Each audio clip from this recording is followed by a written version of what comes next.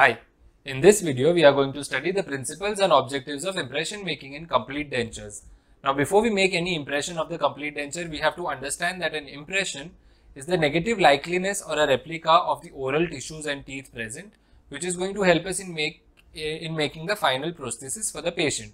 So there are a few principles of impression making that we have to keep in mind before starting the case. All oral tissues must be healthy before making the impression. Any inflamed mucosa should not be recorded because that is going to affect the fit of your final prosthesis.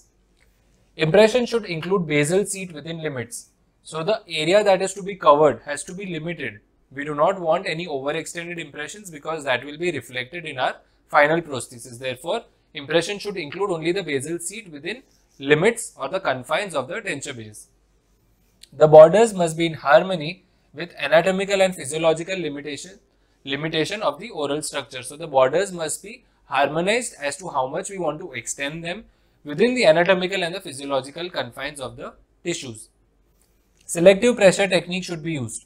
So wherever you want to apply more pressure or in stress bearing areas, more pressure can be applied. In relief areas, relatively lesser pressure should be applied. So that fundamental inherent property of each tissue should be known before making the impression, and a selective pressure technique should be employed so that the tissues are preserved in their original form.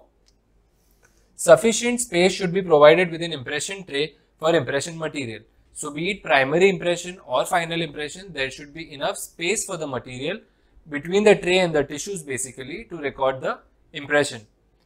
Guiding mechanism like tissue stops and handle should be provided to for correct positioning of the tray. So guiding mechanisms like tissue stops, as the name suggests, it stops on the tissues. So these are specially fabricated in a custom tray so that you can orient the tray back in its position without distorting the tissues and without distorting the border molding. It is going to help you guide to come back to the same position every time you place the tray in the patient's mouth. And the handle is obviously going to help you place and remove the tray from the patient's mouth. Then impression should be removed from the mouth without damaging the mucosa. Definitely preservation of what is existing is more important than restoration of what is lost. This is known as Devan's dictum, and it is a very important statement that preservation of whatever is there in the mouth is your utmost priority rather than rehabilitation. Next is materials used should be dimensionally stable. You do not want any material that distorts while placing or removing the tray, or something that is going to change its property when the lab technician or when you are going to use it for your denture fabrication. So the materials used for impression should be dimensionally stable. And lastly, the external shape of the impression should be similar to the external form of the complete denture. So the shape of the impression should be a mimic, should be just a copy or a replica of how your complete denture surface is going to be. So these are the principles of impression making in complete dentures.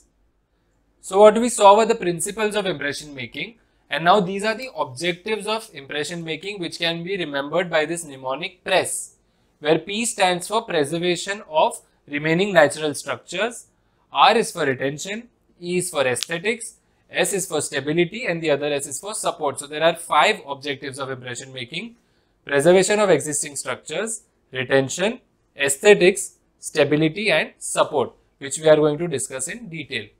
Starting with the preservation of remaining natural structures. So what does that mean? Impression should record details in appropriate form to prevent any injury to the existing tissues. Relief to non-stress bearing areas, thus prevent damage to the oral tissues. So whichever areas are limiting areas, whichever areas are the relief areas, should be provided adequate relief because they will not be able to take up stress. And avoid overextension of the denture. So limiting areas are very important in determining the extension of the denture base, and this has to be considered so that you are going to preserve whatever is existing. You do not want to harm the existing structures at the cost of making a new prosthesis.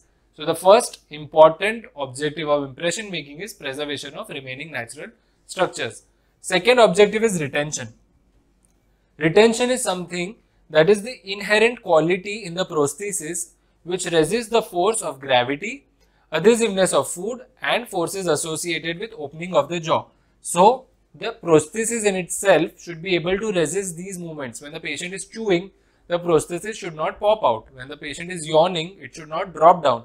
So forces like gravity, or if the patient is having something like sticky food like toffee or chewing gum, then adhesiveness of food should not affect the movement of the denture base on the ridge. So it has to be firmly adherent on the ridge. That inherent property of the prosthesis is called retention.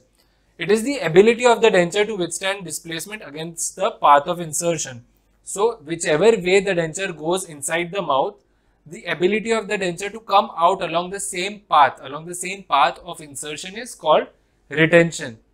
So if the denture goes in like this, if it comes out also along the same path, that means it is not retentive. Okay.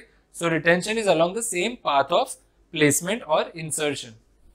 There are numerous factors that are going to affect complete denture retention, starting from anatomical factors, physiological factors, physical factors, mechanical factors and muscular factors. So what are the anatomical factors determining the retention in complete denture? Size of the denture bearing areas. Bigger the size of the area, bigger the area of denture bearing tissues, more will be the retention, and quality of denture bearing area. So if the denture bearing surface is healthy and the mucosa is firm and resilient, then the retention will be superior. Physiological factors like saliva and its quality. So a mixed consistency of saliva, adequate quantity of saliva, all these factors are also important in adhesion and cohesion of the denture to the tissues. So saliva is a very important factor in determining the success of complete dentures. Physical factors like adhesion, cohesion, interfacial surface tension, capillarity and atmospheric pressure and peripheral seal, which we are going to discuss in the subsequent part of the video. Then we have mechanical factors like undercuts. So if there are any anatomical considerations where the denture itself gets stuck in certain areas, for example your maxillary anterior undercuts or bilaterally distrobuccal undercuts. So these undercuts have to be evaluated because these are going to help in retention, yes, but they will also be areas of soreness if they are not relieved adequately. So undercuts are the mechanical factors which have to be assessed. Then you can also incorporate a few things like retentive springs, magnets, denture adhesives for retention of the complete denture, and suction chambers and suction discs. So these are additionally incorporated factors which can enhance the retention in complete denture. And lastly, we have the muscular factors, that is the balance of muscles, which is going to enhance retention by means of understanding neutral zone. So these are the different factors affecting retention in complete dentures. So looking at the physical factors that are going to affect retention, first one being adhesion. Now if you understand the word adhesive, adhesive is something that we use to stick to dissimilar surfaces. For example, if you have to make furniture, then the wood and the veneer are stuck together with the help of an adhesive. So same concept applies in complete dentures. It is the physical attraction of unlike molecules. So which are the unlike molecules? There is adhesion between the residual ridge and saliva at the junction and between the saliva and the denture base. So adhesion is seen between two dissimilar kind of materials or molecules. It acts when saliva sticks to the denture base and to the mucous membrane of the basal sheath. So here saliva is acting as an intermediate buffer that is adhering to the mucosa as well as the denture base. So this is adhesion. Then next is cohesion. Cohesion is the physical attraction of like molecules for each other. So the saliva molecules which are similar to each other, the forces of attraction between them are called cohesive forces. It occurs within the layers of fluid, usually saliva, that is present between the denture base and the mucosa. So if this is your residual ridge and this is your denture, then the force of attraction between the molecules of saliva or within saliva itself are cohesive forces or related to cohesion. Now what is the quality of adhesion and cohesion going to depend on? How is saliva such an important factor? So it depends on the close adaptation of the denture to the tissues. It depends on the size of denture bearing area and it depends on the type of saliva. So type of saliva is very important in determining the success of complete dentures. Then the next property is interfacial surface tension. Interfacial meaning between two facial surfaces. The tension that is created is going to attract more molecules. So it is the resistance to separation of two parallel surfaces that is impaired by a film of liquid between them. So if you consider an example of two glass slabs and some water in between them, if you try to separate the two glass slabs, you will feel some resistance. So that resistance is known as interfacial surface tension. It is dependent on the ability of the fluid to wet the rigid surrounding material. So if this is your denture base and if this is your tissue, then saliva acts for the interfacial surface tension. This is the liquid that is acting for interfacial surface tension. So all denture based materials have higher surface tension than the oral mucosa. So before they are wet, before they are inserted in the mouth, the denture bases have higher surface tension. But once coated by salivary pellicle, their surface tension reduces. So after they are coated by saliva, the surface tension is reduced, which promotes more retention by promoting maximizing the surface area between liquid and base. So the surface area of adhesion is increased with the help of salivary pellicle, and the surface tension is also reduced. That is why the denture becomes more retentive in presence of saliva. So this is about interfacial surface tension. So how does interfacial surface tension play such an important role? Role of surface tension is mainly through capillarity action or capillary attraction. That means suction of fluid in that area where low pressure is created or low surface tension is created. When the adaptation of denture base to mucosa is sufficiently close, the space filled with a thin film of saliva acts like a capillarity tube. In that, the liquid seeks to increase its contact with both denture and the mucosal surface. So when the denture is in close proximity, in good contact with the entire mucosa, that's when the saliva seeps in with capillarity action, and that is how the retention is going to increase. So the role of surface tension is through capillarity action, which is an important question. Okay, surface tension acts by capillarity attraction or capillarity. An application of this is that the surface tension plays a major role in retention of maxillary denture. In maxillary denture, this is your tissue, this is the denture. So it goes through capillarity action from between the surface of denture and the mucosa. But in mandibular denture, there is excess saliva along the lower border of the mandibular denture, and surface tension is lost in mandibular denture due to loss of liquid air interface at the border. So in mandibular denture, there is no surface tension concept. It is only applicable to in maxillary complete dentures. And coming to muscular factors like neutral zone, which was given by Dr. Fish. So neutral zone refers to a zone which is balanced between the forces of the buccal mucosa and the tongue. So consider your mandibular denture. If the patient has a large wide tongue, macroglossia, the denture is going to lift off because of the forces of the tongue. Or if the patient has high muscle activity, continuously if the patient is doing such movements, then the denture is going to lift from the buccal side. So a neutral zone is that zone which is in balance between the buccal forces and the lingual forces of the tongue. So it refers to that space in the oral cavity where the forces exerted by the musculature of the tongue are balanced and equal with the forces exerted by the buccinator muscle. So the buccal and the lingual forces are balanced in this kind of a situation, exerted by the buccinator muscle of the cheek laterally and orbicularis muscle anteriorly. So anteriorly orbicularis muscle and buccally buccinator. So the forces of these two muscles versus the force of the tongue. So this concept says that you have to arrange your teeth and make your denture in such a way that both the musculature are balanced, the buccal musculature and the lingual musculature, and that zone is known as neutral zone. Then the third important objective of impression making is stability. Stability is nothing but rocking kind of a motion in the mouth. So anything apart from the path of placement, if it is not stable in the mouth, stable itself explains most of the words. So stable would be through lateral or horizontal forces. Retention would be along the path of insertion or path of placement. So what is stability? Stability is the quality of denture to be firm, steady or constant, to resist displacement by functional forces and not to be subjected at change of position when forces are applied. So the prosthesis should not move from its position when forces are applied. It should remain firm, steady and constant to these kind of forces which are going to functionally act on the denture. It is the ability of the denture to withstand horizontal forces. So stability is related to horizontal forces. Retention is related to vertical forces opposite to the path of placement. Okay. What are the factors affecting stability? Vertical height of the ridge. So resorbed ridge shows poor stability. If the vertical height of the ridge is good, then the stability will be better. Quality of soft tissue.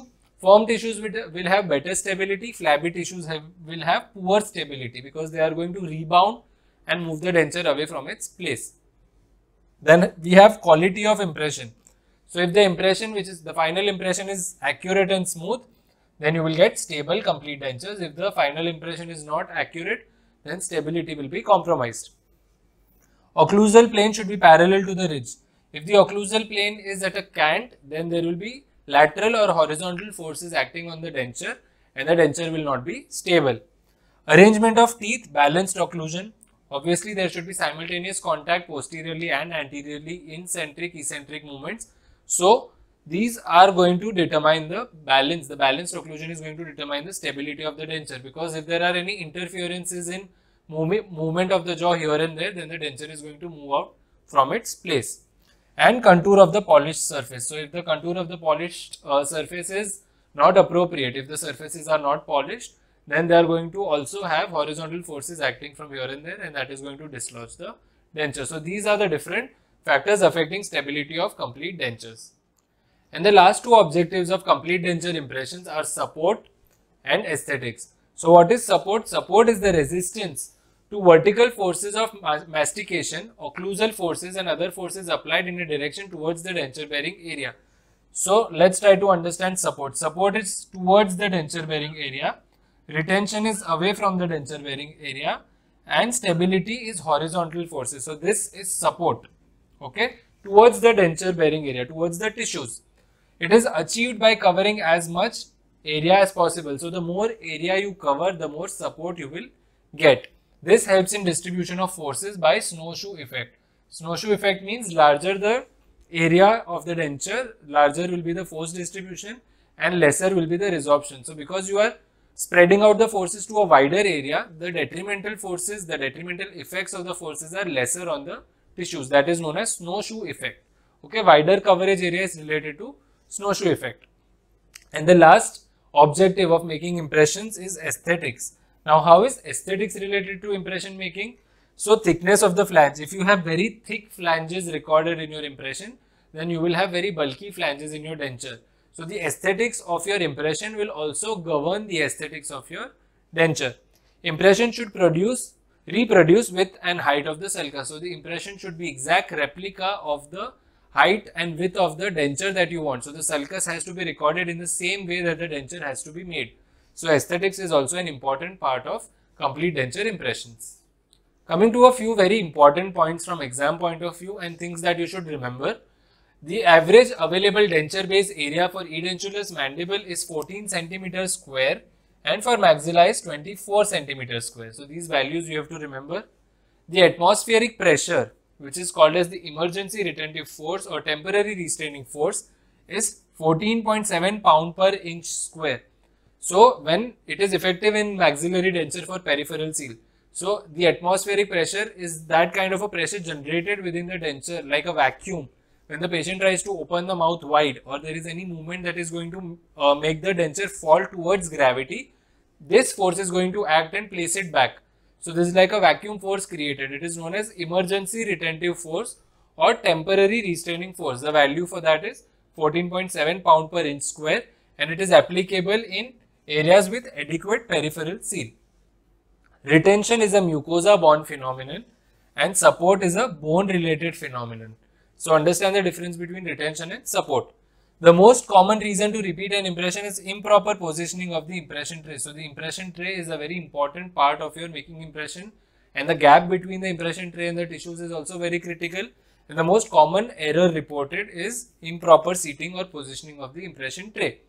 Other reasons are improper consistency of the material, large voids, movement of the tray during setting and too brittle or too much impression material. So, all these factors are also going to govern the quality of your final impression or your primary impression. So, these are the points that you must remember for your exams.